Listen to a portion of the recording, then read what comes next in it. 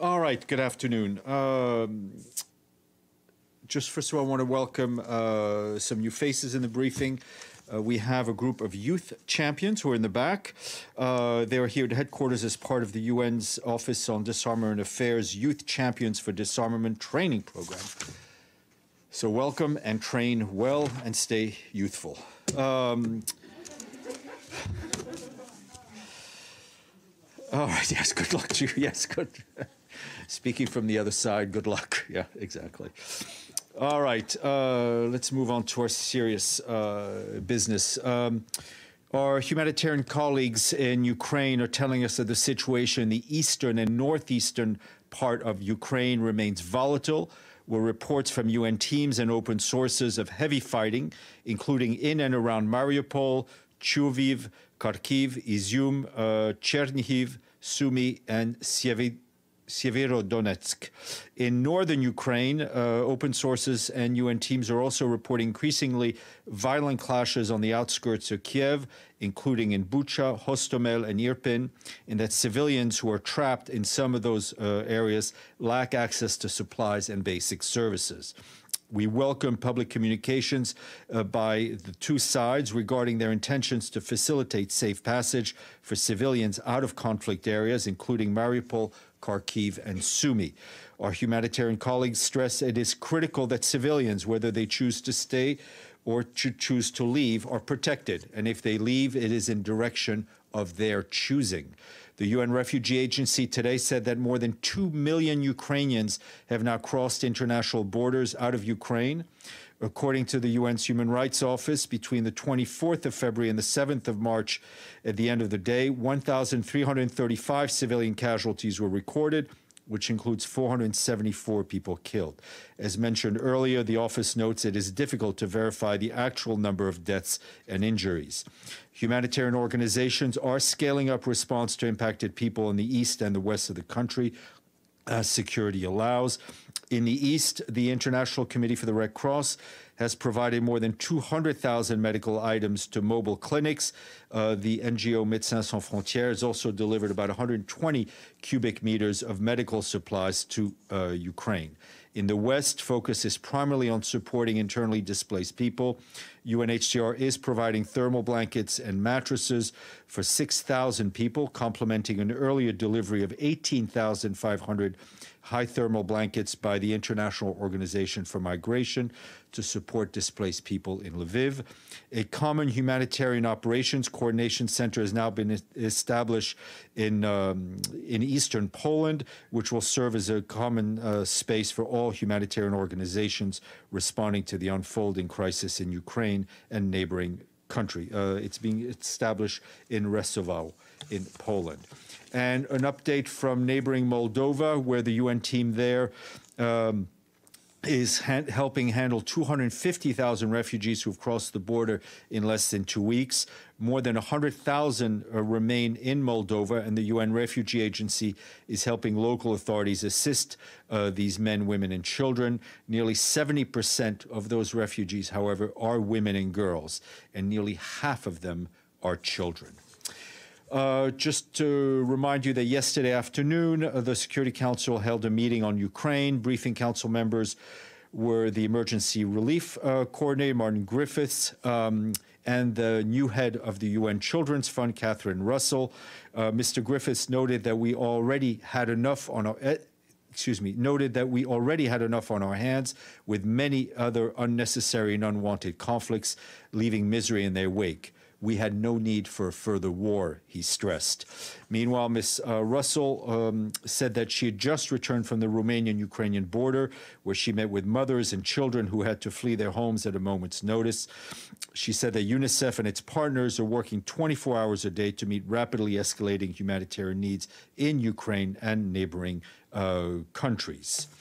Those remarks were shared with you. And I've been getting quite a lot of questions following a news report, and I just wanted to correct the mistaken impression that UN staff were told to avoid using certain words to describe the situation in Ukraine. It's simply not the case that there was some sort of global instructions to all UN staff not to use words like war or invasion to describe the situation.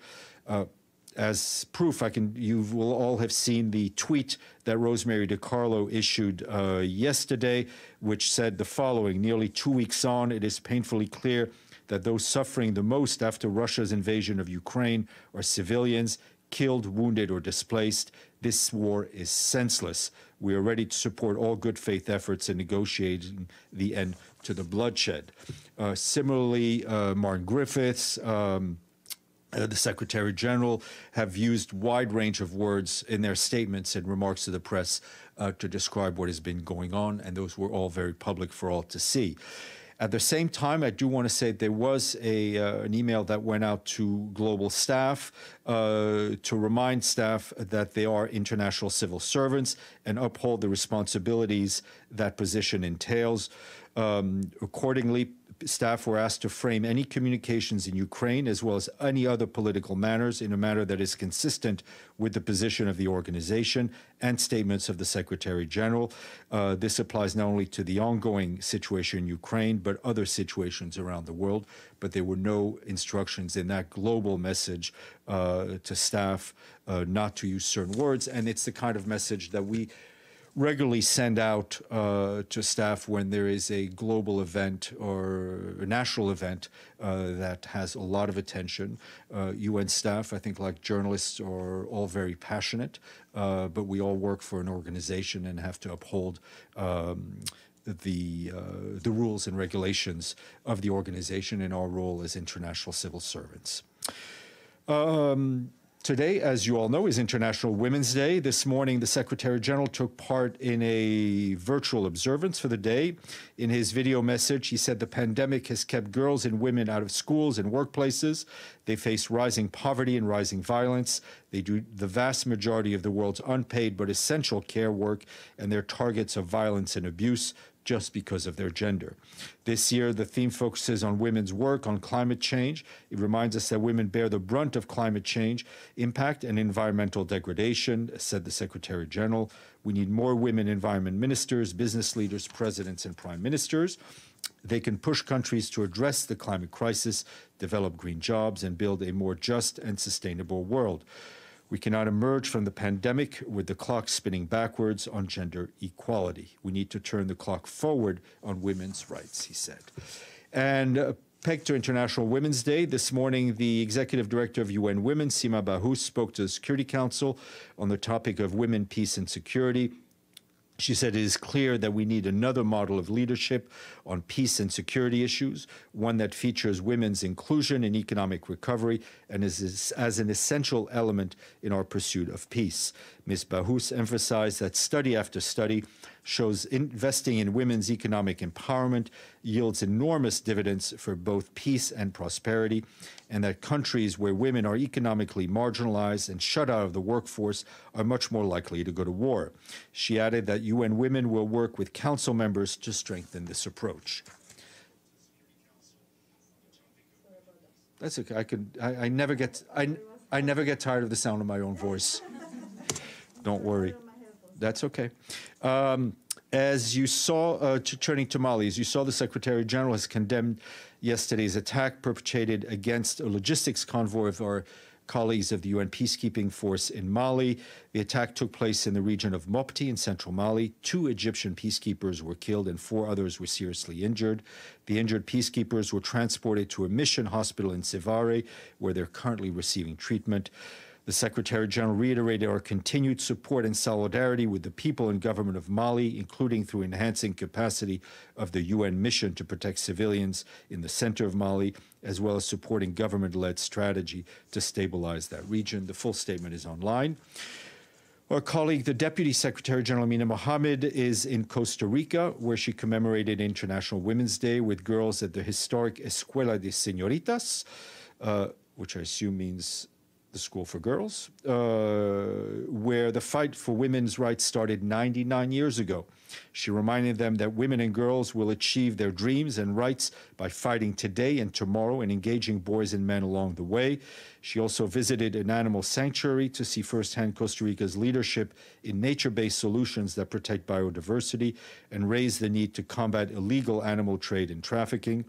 Yesterday, she attended the Sustainable Development Forum in Costa Rica, where she emphasized the importance of leadership by Latin America and the Caribbean to put the world back on track to achieve sustainable development goals.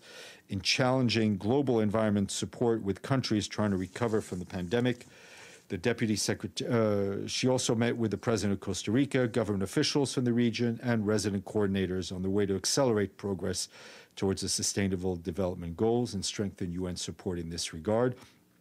Before departing, she will also chair a meeting with all regional directors of the UN agencies in the region to review joint priorities to support the countries in the region this year.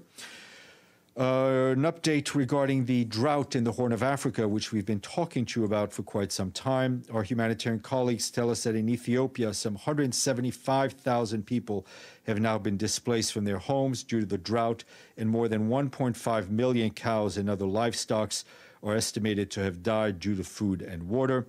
We and our partners are scaling up assistance to people affected by the drought and have reached more than 2.7 million people with food assistance. In February, more than 120 metric tons of medicine and other supplies have been dispatched to the drought-affected areas, and therapeutic food to treat malnourished children is being distributed. Despite support from donors and others, additional funding is urgently needed since needs are expected to further increase.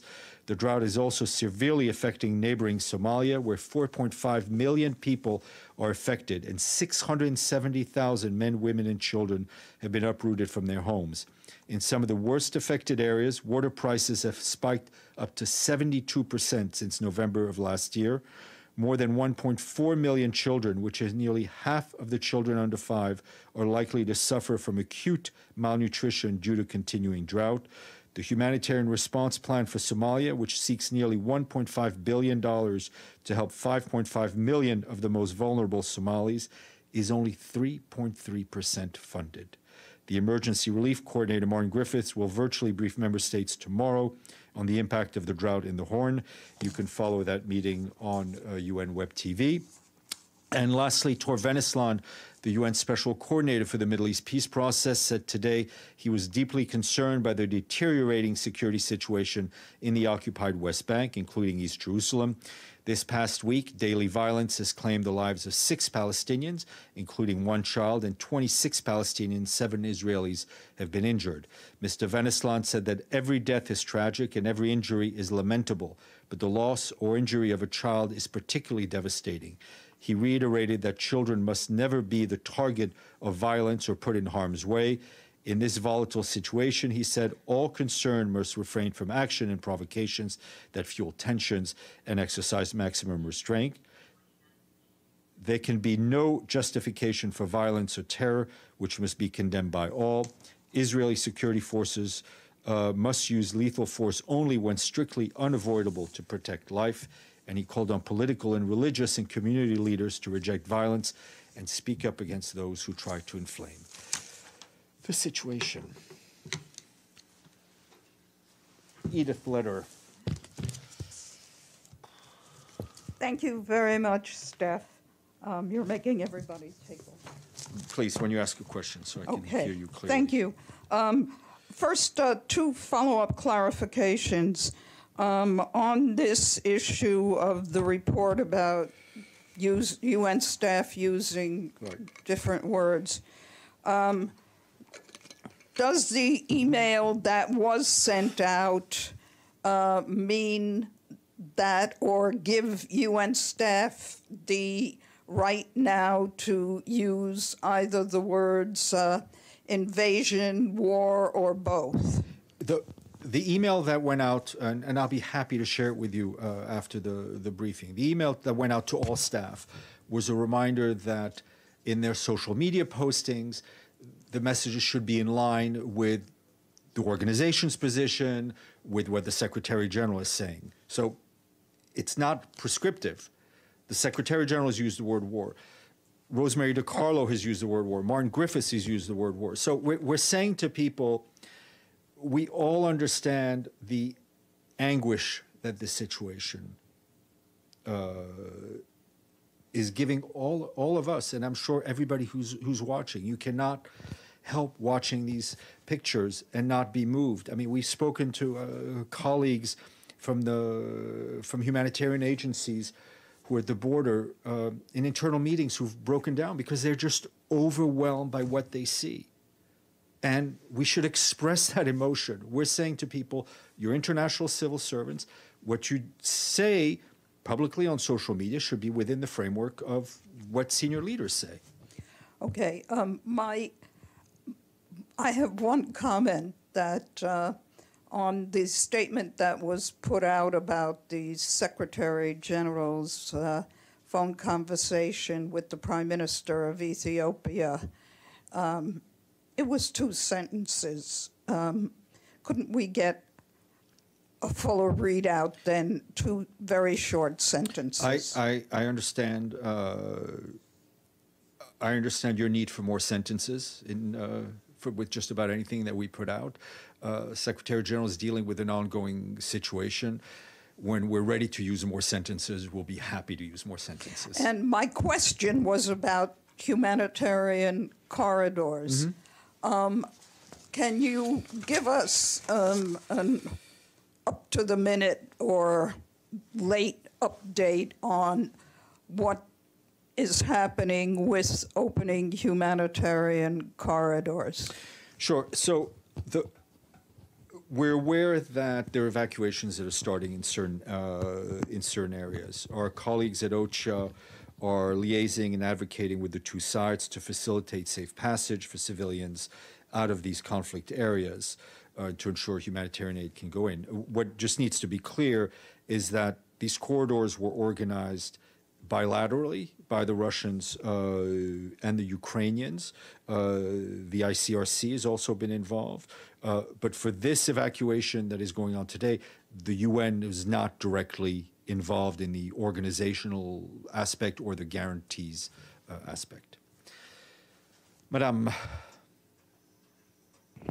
Just to follow up on that, Martin Griffiths was pretty specific yesterday in the kinds of things that he felt were necessary for a safe passageway, things like a specific route and contacts on the ground. Has any progress been made since he talked about that yesterday, since the meeting, and moving into these that you can tell us about, as we hear of these? I mean, yes, in a sense, there's been progress in the sense that there is continuing dialogue with the Ukrainian authorities. The colleagues that we've mentioned that are in Moscow had discussions today that focused on further information sharing and standard operating procedures for the humanitarian notification system as part of the overall engagement to ensure there is the necessary dialogue between us and between us and the Russian Federation and the Ukraine, and this important interaction between civil and military actors in any conflict zone. I mean, it's critically important to ensure the safety of civilians and to ensure the protection of humanitarian workers and humanitarian operations. Martin said, I think yesterday that they were looking for contacts in the field with Russian military leaders. I don't know if there's been progress in the last 12 hours on that. This is a system that is being put in place as quickly as possible, but it is a critical part of our humanitarian architecture in Ukraine. Abdelhamid. Thank you, Stéphane. On Libya, there was an initiative introduced by Ms. Stephanie Williams, and we don't know what happened to that initiative. However, I'm asking also in relation to that, the SG called Mr. Dbeibeh and called him Prime Minister. Is that the official position of the UN now? The Prime Minister is Mr. Abdelhamid Dbeibeh. The UN is not in the business of recognizing governments. He had a conversation with him. The initiative that was announced, we've been keeping you up to date. The invitations were sent out for a March 15th meeting. Today's been a crazy morning, but I don't think it is March 15th yet. So Ms. Williams is doing exactly what she should be doing, which is talking to all the parties and trying to move this process forward to ensure that Libya doesn't slip back and that we don't lose the gains that have been made for the benefit of the men and women and children of Libya. And my second question about Palestinian women. There are 32 Palestinian women in jail. Since the occupation, 16,150 women had been put in Israeli jail. They issued a statement, a strong one, calling for Israeli to treat them with, according to international humanitarian law, they're asking for more blankets, more winter clothes, more other special needs for women, and they've been complaining on that. So do you have any comment on that? I will check with our colleagues. We always believe everyone should be treated according to international law, but let me check with our colleagues on that. Philippe, and then Carrie. Thank you, Stefan. Coming back on this email, you propose to send us this email, and I say yes for me and probably yes for everybody. Yesterday, we asked you the MOU on Yemen and the tanker Safer. You send it also. Is it possible when you have a question in this room and you send something later, not only to the people who asked, but to everybody, because it's interesting for everybody. Yeah, we'll send it to share as widely as possible. Thanks, Steph. A quick follow-up again on the story published by our colleagues from the Irish Times. You told us twice that it was not concerning a global email sent to the staff globally. Could that have been sent by a division in particular? And if so, could it be concerning enough for the UN to launch an inquiry, especially at a time when one particular narrative can be seen as disinformation? Well, I mean, listen, the Irish Times put online and I think tweeted an email, from someone in the UN. I didn't see there's no name to it. I don't doubt the veracity of that email, right? But what I'm saying is, it looks like someone, like in a regional office, may have taken upon themselves to send out an email as instructions. That should not have been done, because there are no official instructions on what words saying those things. And the only proof that I can give you is that those words have been used, right? I mean, Rosemary DiCarlo used those words yesterday. As far as I can tell, she still has a job this morning. But it's always easier when it's top UN officials compared to the rest of the staff. I disagree with you, because I think when top UN officials, I'll speak just for me personally, when the Secretary General says something, it's a signal to me that I can say the same thing, right?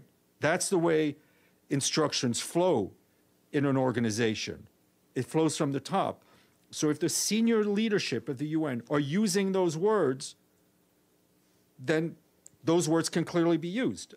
So do you know who sent this email regionally? Listen, you know. It's a regional office, and it's an email that what I'm saying, this email was posted. I don't doubt the veracity of this email. It is in no way official UN policy. All I can tell you is, as the spokesperson here for the Secretary General, who I think represents the Secretariat, there was no email sent out globally to staff saying, you can't say purple, you can't say blue, right? You can't use those words. Have you warned this particular regional office? Yes. Can you share with us who it is? No, I'm not going to share with you who it is. It's just, it is clearly something that should not have been sent. Thank you. Okay. Edward. Hi, Stefan. I have some other issues. On JCPOA, the Iranian nuclear talk, because we know there are reports that it's imminent. It seems like everybody agreed to reach a deal very soon. So does the UN have any information about this? What's the evaluation? And plus, the Russian Foreign Minister Lavrov demanded a written guarantee from the Western countries about not hindering the Moscow from trading and cooperating with Tehran. Does the UN also share the worry that this might cast some doubts or shadow on the JCPOA, the new Iranian nuclear deal? Thank you. You know, we are not a party to the JCPOA. It is clear, and we've said this since the beginning of the deal, and also when the deal, when the U.S. pulled out of the deal, that we strongly believe in the JCPOA. The Secretary General is following this very closely. He's being kept up to date. We just hope very much that the parties will come to an agreement and revive this deal, which we believe is very critical. Sorry, Maggie, please. Do you have? Sorry, Edward. Sorry, I'm sorry. I'm just like there's too much stuff going on.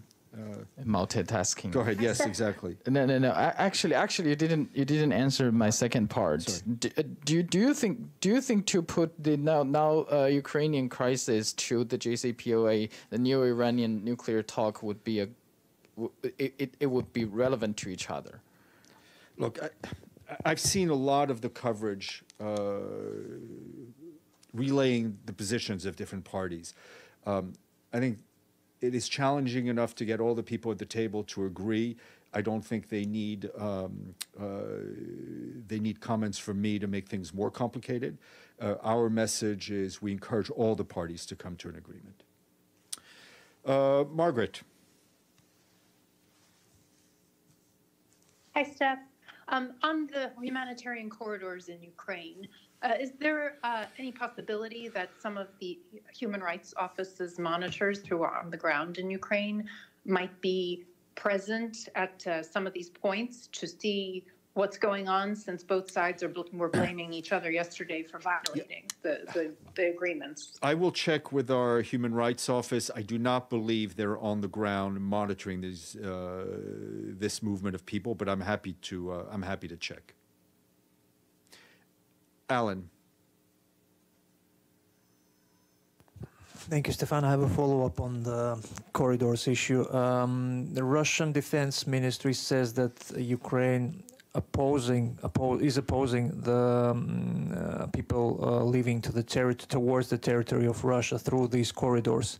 Does the UN have any position on this? I mean, do you object the moving of people through these corridors towards Russia or not? Our position is simple. People should be able to go where they want to go. Oscar. Yes, thank you, Stefan. Stefan, my question today is regarding the situation in Haiti. So on efforts for reconstruction and recovery, in what priorities is the UN working in the country? And also the two countries in the island, Dominican Republic and Haiti. They share the island in 2 worlds apart in terms of development. In this regard and migration, the Dominican Republic started construction. Okay. Sorry, Oscar, I'm losing. Oscar, I'm losing. Can you just repeat the question on the Dominican? The Dominican Republic started construction of a wall on the border with Haiti. Do you think the wall will have any implications in the region when Haiti is one of the poorest nations in the Americas?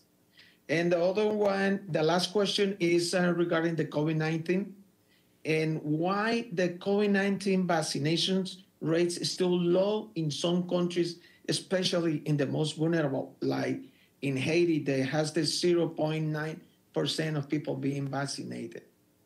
Well, that's pretty simple. We've been decrying the inequity in access to vaccines since vaccines were first rolled out. That it's not the same in every country, and that the developed world, the rich countries, frankly, have a moral obligation to support those countries that cannot afford it to get the vaccine, and that includes through COVAX or bilateral agreements. We are working in almost more than 160 countries to support governments in getting access to COVAX, in helping with all the technology that comes and then the logistics that are necessary for the distribution of vaccines. So that's been our message.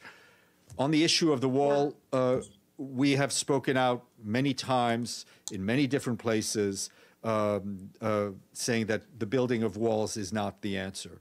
And I didn't get the first part of your question. Yes, I lost the audio for some reason. I don't know, you got my questions, and I don't know what did happen, but you got mute, and I don't know if I was mute as well. But yes, I lost you. Okay, well, I will send you the transcript. I've answered your your second and third question. Can you repeat your first question? Yeah, thank you. Yes, my first question, it was on the efforts for reconstruction and recovery for Haiti. So it was about on what specific priorities is the UN working now in the country? Well, we're working through our office and through the UN system that's there on a vast array of humanitarian and development programs.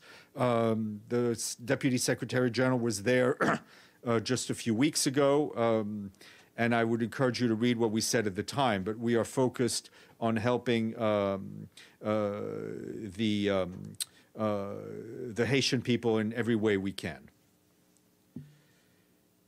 Thank you, Stefan. Okay. Unless I see something else, I will escape and hand over to Paulina and wish her well.